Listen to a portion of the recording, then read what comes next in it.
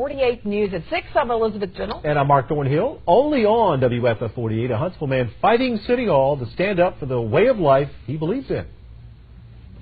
Give people the most liberty and personal freedom that you can afford to give them without infringing on other people's rights. I just don't see how we're hurting anyone by being here. Now, one local Huntsville man joined the military to fight for our rights, but now he says his own rights are being threatened.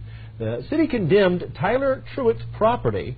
The city filed a lawsuit calling his self-sufficient lifestyle unsafe.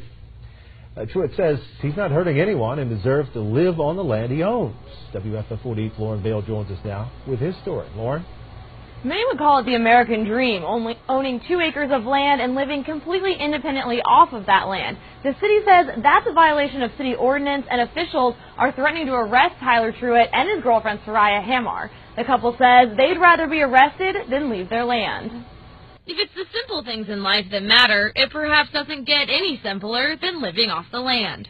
So we live out here 100% off the grid, self-sustaining. Tyler Truitt and his girlfriend Soraya have everything they need. So I've basically made all my own utilities. I got my solar panels, I've got my rainwater collection system and stuff. Everything, that is, except the support of the city. They said that our house is a trailer, which they say is not allowed within city limits. City officials also took issue with Truitt's off-the-grid lifestyle. And of course they came, they condemned our house, and they told us that if we stayed here, we were going to be arrested for trespassing on our own property. And the reason why was they said that it was unsafe living conditions because we don't have city utilities hooked up.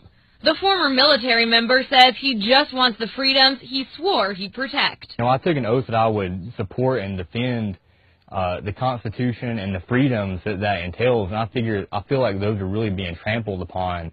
Truitt is prepared to fight for his home. There comes a point where you have to stand up for what you believe in. No matter the cost.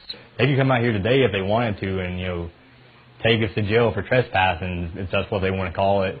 And, you know, it'll be fine with me. You know, I'll still come back the next day and the next day because it's my home and because I live here. So, you know, where else am I supposed to go, really?